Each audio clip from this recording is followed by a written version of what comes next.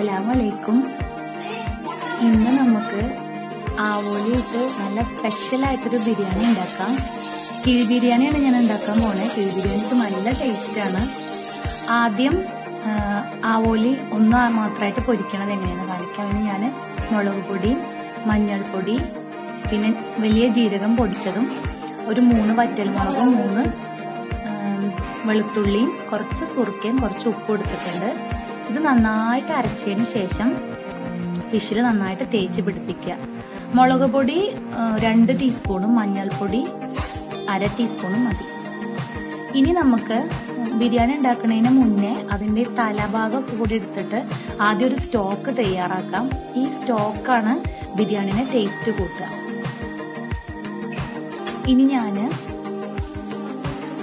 ബിരിയാണീൻ്റെ fish fry ചെയ്യാൻ പോവാണ്. അപ്പം അതിന് ഒരു 2.5 ടീസ്പൂൺ മുളക് പൊടി എടുത്തിട്ടുണ്ട്, മഞ്ഞൾപ്പൊടി 1 ടീസ്പൂണ്, വലിയ ജീരകത്തിൻ്റെ പൊടി 1/2 ടീസ്പൂണ്, 1 ടീസ്പൂൺ സുർക്ക, പിന്നെ കുറച്ച് ഉപ്പ്. ഈ മസാല നന്നായിട്ട് തേച്ച് പിടിപ്പിക്കുക. അരമണിക്കൂറോ അല്ലെങ്കിൽ 1 മണിക്കൂറോ ഈ മീൻ നമുക്ക് ഇങ്ങനെ മാരിനേറ്റ് ചെയ്തിട്ട് വെക്കണം.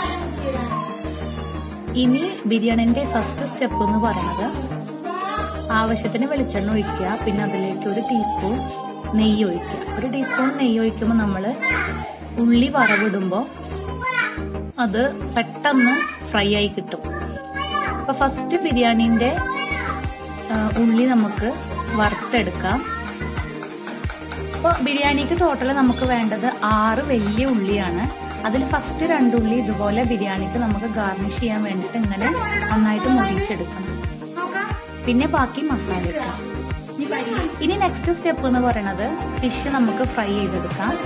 അപ്പൊ ഫിഷ് നമ്മൾ മസാല ഉണ്ടാക്കുമ്പോൾ വെളുത്തുള്ളി ഒന്നും ചേർക്കില്ല. അതുകൊണ്ട് ഞാൻ വെളിച്ചെണ്ണയിൽ ചൂടായി വരുന്ന സമയത്ത് കുറച്ച് വെളുത്തുള്ളി, ഒരു ചെറിയ കഷ്ണം ഇഞ്ചിയും നന്നായിട്ട് ഇങ്ങനെ അരിഞ്ഞതിന് ശേഷം നമുക്ക് വെളിച്ചെണ്ണയിൽ ഇടാം. എന്നിട്ട് മീൻ ഓരോന്നും നന്നായിട്ട് ഫ്രൈ ചെയ്തെടുക്കുക.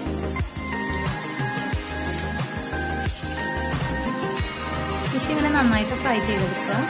ഇനി നമ്മൾ ഈ ഫിഷ് ഫ്രൈ ചെയ്ത വെളിച്ചെണ്ണയിലാണ് ചോറ് ഉണ്ടാക്കാൻ വേണ്ടി പോകുന്നത്.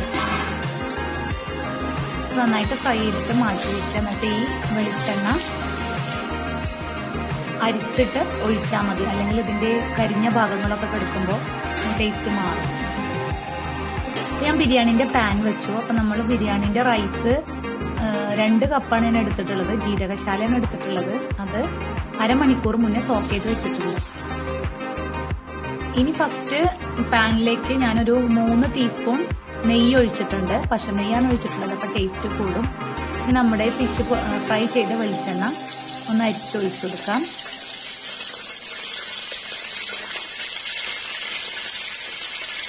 ഇനി ഇതിലാണ് നമ്മൾ ബിരിയാണിക്കുള്ള മസാല തയ്യാറാക്കുന്നത്. ആദ്യം ഞാൻ കുറച്ച് ഗരം മസാല, അതായത് കുറച്ച് പട്ടയും, ഒരു ചെറിയ കഷ്ണം പട്ടയും, ജാതിന്റെ ഒരു ചെറിയ കഷ്ണം, 1 ഗ്രാമ്പൂ, 2 കുരുമുളക്, 1 ഏലക്കായ, ഇത്രയും സാധനങ്ങൾ ആദ്യം ഒന്ന് വറക്കാൻ വേണ്ടിയിട്ട് ഇട്ടു. ഇനി ഇപ്പെട്ടത് വെളുത്തുള്ളിയും ഇഞ്ചിയും പച്ചമുളകും കൂടി ചതച്ചത് 2 ടേബിൾ സ്പൂൺ ആണ്. 3 കൂടി ചതച്ചതാട്ടോ. ഇനി 4 വെല്ലുള്ളി സ്ലൈസ് ചെയ്തത് ഇതിലൊന്ന് നന്നായിട്ട് വഴറ്റിയെടുക്കണം. നന്നായിട്ട് വഴന്ന് വരണം. എന്നിട്ട് മാത്രമേ മസാലപ്പൊടികൾ ചേർക്കാൻ പാടുള്ളൂ, അല്ലെങ്കിൽ ഉള്ളി ഇങ്ങനെ കടിച്ചോണ്ടിരിക്കും.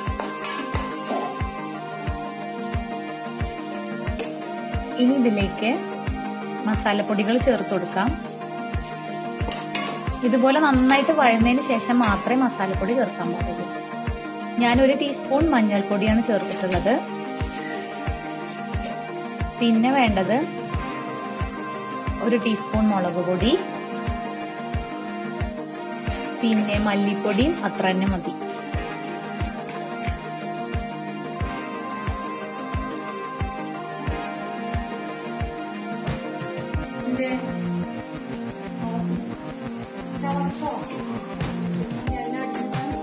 ഈ മസാല നന്നായിട്ട് ഇളക്കി കൊടുക്കണം. അതിന്റെ പച്ചമണം മാറുന്ന വരെ നന്നായിട്ട് അത് ഉള്ളിൽ കിടന്നിട്ട് വേവണം. ഒരു നുള്ള് വലിയ ജീരകത്തിന്റെ പൊടി കൂടി ഇട്ട് കൊടുക്കാം. മസാലപ്പൊടികൾ ഇവിടെ കുറച്ചത് എന്താ വെച്ചാൽ നമ്മൾ ഫിഷിനും ഒരുപാട് മസാലകൾ ചേർത്തിട്ടുണ്ട്. പിന്നെ നമ്മൾ സ്റ്റോക്ക് വേറെ തയ്യാറാക്കുന്നുണ്ട്. അപ്പൊ അതിലൊക്കെ മഞ്ഞൾപ്പൊടി ആഡ് ചെയ്തതാണ്. സ്റ്റോക്ക് നമ്മൾ തയ്യാറാക്കുന്ന സമയത്ത് കുറച്ച് പാർട്ടല്ലേ എടുത്തിട്ടുള്ളൂ. അപ്പോൾ 1 ടീസ്പൂൺ മഞ്ഞൾപ്പൊടിയും 1/2 ടീസ്പൂൺ മല്ലിപ്പൊടിയും ആണ് ചേർത്തിട്ടുള്ളത്.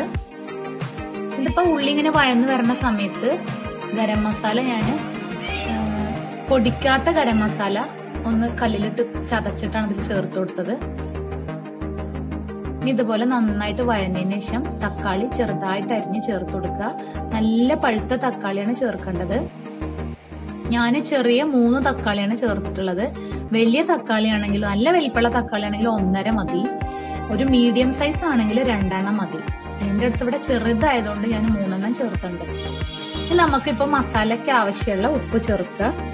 കാരണം നമ്മളിനി ബിരിയാണി റെഡിയാക്കുമ്പോഴും ഉപ്പ് ചേർക്കും, പിന്നെ നമ്മുടെ സ്റ്റോക്കിന് വേണ്ടിയിട്ടും ഉപ്പ് ചേർത്തിട്ടുണ്ട്. അതുകൊണ്ട് ഇപ്പൊ മസാലയ്ക്ക് ആവശ്യത്തിന് മാത്രമുള്ള ഉപ്പ് ചേർത്താൽ മതി.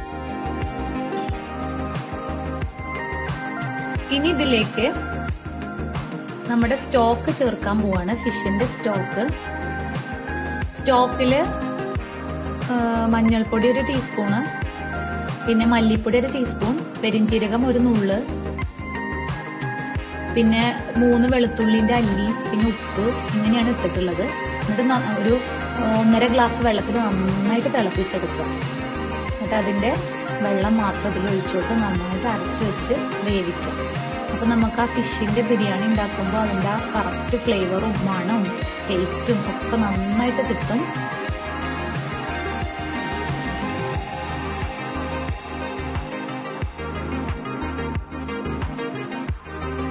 കുറച്ച് ഉപ്പിന്റെ ആവശ്യം കൂടി എനിക്ക് ഈ മസാലയിൽ വന്നിട്ടുണ്ട്. നേരത്തെ ഇട്ടപ്പോൾ കുറച്ച് കുറവായിരുന്നു. ഉപ്പ് നോക്കിയതിന് ശേഷം ഉപ്പ് കറക്റ്റ് ചെയ്യണം എപ്പോഴും. ഇനി ഞാനിവിടെ 2 കപ്പ് അരിയാണ് എടുത്തിട്ടുള്ളത്. നമ്മുടെ മിൽക്ക് മെയ്ഡിന്റെ ടിന്നില്ലേ, ആ ടിന്നിലാണ് ഞാൻ അളന്നിട്ടുള്ളത്, മറ്റേ മെഷർമെന്റ് കപ്പിലല്ല.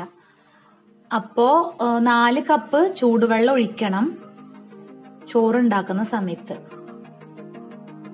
ഇപ്പോ നമ്മുടെ മസാലകൾ ഒരുവിധം നന്നായിട്ട് മിക്സായി വെന്ത് വന്നിട്ടുണ്ട്. ഈ സമയത്ത് ഒരു പിടി മല്ലിയിലയും പിന്നെ ലെമണിന്റെ ചെറിയൊരു പീസ് ഇതുപോലെ തിന്നായിട്ട് കട്ട് ചെയ്തിട്ട് ഇട്ടുകൊടുക്കാം. ലെമൺ പീസ് ബിരിയാണിയിൽ കിടന്നിട്ട് വേവുമ്പോൾ അതിന് ടേസ്റ്റ് വേറെ ഉണ്ടാവും. നമ്മൾ കിഴി ബിരിയാണി ആയിട്ട് കിഴിയിൽ ദം ചെയ്തെടുക്കുമ്പോഴാണ് അതിന്റെ ടേസ്റ്റ് നമുക്ക് ഒരു വേറിട്ടൊരു ടേസ്റ്റ് നമുക്ക് പെട്ടെന്ന് മനസ്സിലാവും. ഇനി ഇതിലേക്ക് റൈസ് ചേർത്ത് കൊടുക്കണം. 2 കപ്പ് മിൽക്ക് മെയ്ഡ് ടിന്നിന്റെ ടിന്നില് 2 കപ്പാണ് ഞാൻ എടുത്തിട്ടുള്ളത്. ഈ റൈസ് നമുക്ക് ഇതിൽ നന്നായിട്ടൊന്ന് മിക്സ് ചെയ്ത് കൊടുക്കാം ഫസ്റ്റ്. അപ്പൊ 2 കപ്പ്. ഇനിയിപ്പോ ഈ അരിക്ക് 4 കപ്പ് തിളച്ച വെള്ളമാണ് നമുക്ക് ഒഴിച്ചു കൊടുക്കേണ്ടത്. പച്ചവെള്ളം ഒഴിക്കരുത്. കാരണം ഇത്രയും സമയം ഇതിങ്ങനെ വഴറ്റി നിൽക്കുമ്പോൾ പച്ചവെള്ളം ഒഴിച്ചാൽ ഒന്നാമത് വേവാനും ടൈം എടുക്കും. വേവ് ചിലപ്പം കറക്റ്റ് ആയിക്കൊള്ളണമെന്നില്ല.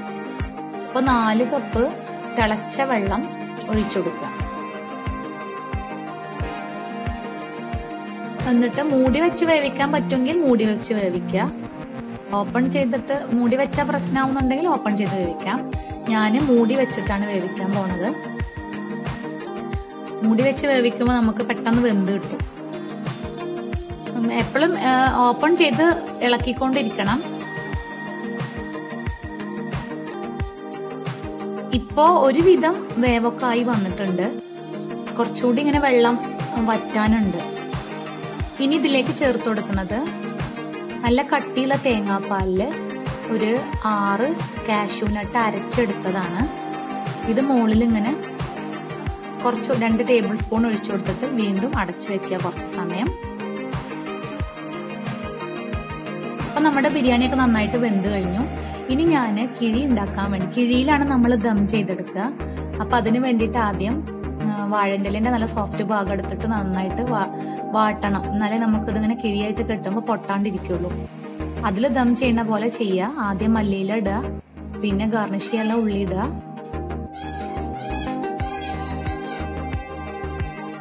ഇനി മീൻ വെച്ചിട്ട്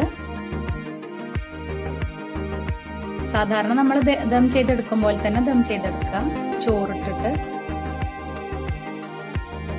ഇതിപ്പോ പൊസിഷൻ കോർണറിലായി പോയി. എന്താ വെച്ചാല് ക്യാമറ ചെറുതായിട്ടൊന്ന് ഇങ്ങനെ ഷെയ്ക്ക് ചെയ്തു പോയി, അതുകൊണ്ടാണ് വീഡിയോ ഇങ്ങനെ ആയി പോയത് കേട്ടോ, സോറി.